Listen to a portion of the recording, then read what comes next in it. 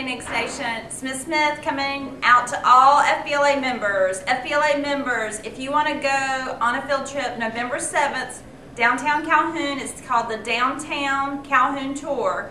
We will get to hear firsthand from entrepreneurs about how they started their business here in Calhoun.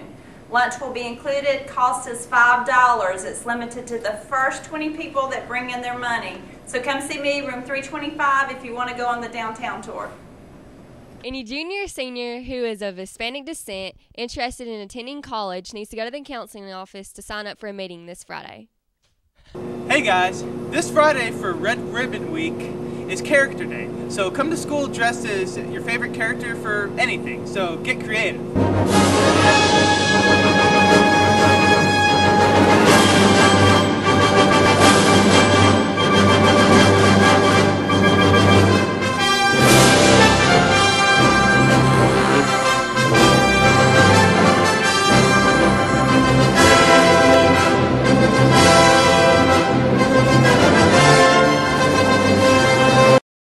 Good morning, I am Miss Hayes and I am the Work-Based Learning Coordinator.